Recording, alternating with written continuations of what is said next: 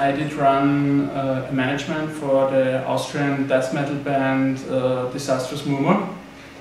It was a well-known death metal band, and they asked me if I'm interested to release a record from them. It was a mini CD, and it was a really very good start for the company because it was quite easy for me to build up a distribution network, to get in contact with other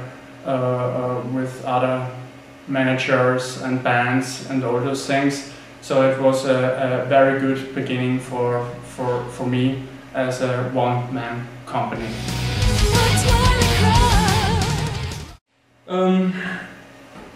I had an education at a business school in Eisenach, my hometown.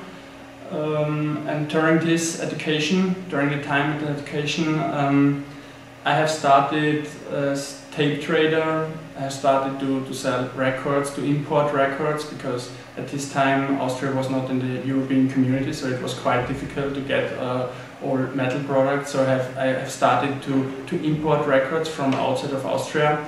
And yeah, so this was, you can say, this was the beginning for my music business. I played as drummer in a death metal band.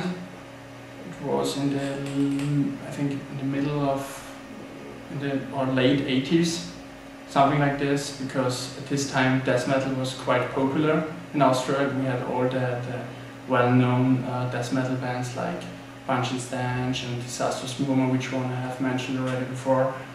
And I thought it is a good idea to also play in a death metal band at this time. But I was not the best musician, so I'm not really an artist. So I really have seen very fast that I cannot do, or I cannot play the music which I want to play, because I was simply too bad, and